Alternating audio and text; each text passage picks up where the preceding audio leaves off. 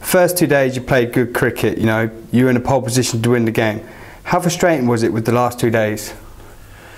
Yeah, it was quite frustrating. I mean, we got ourselves in a good position to try and win the game.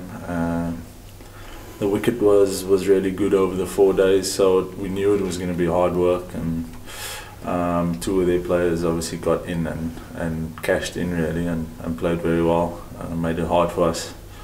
And yeah, it's just a pity we couldn't stamp home our authority there. 3 wickets in the first innings, a five through in the second innings. You've got to be happy with the way you bowled. Yeah, look, I'm happy with the wickets. Still think there's a lot of improvement to be done there. I think the amount of runs I went for is a bit too much.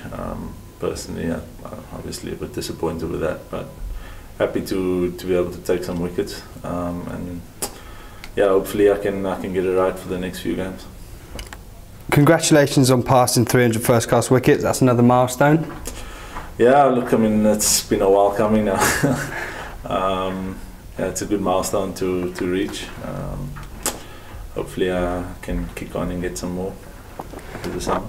How will the team be looking back to bounce back in tomorrow's game against Derbyshire? Yeah, look, tomorrow's a massive game for us. We've obviously lost our first 3 games in the T20 comp, so we're looking to set things right tomorrow. Obviously, it's a bit tough after spending 4 days in the field, but I think we're just going to have to lift ourselves tomorrow evening and execute our skills better than what we have been over the last 3 games, and hopefully it's good enough for us to come out on top.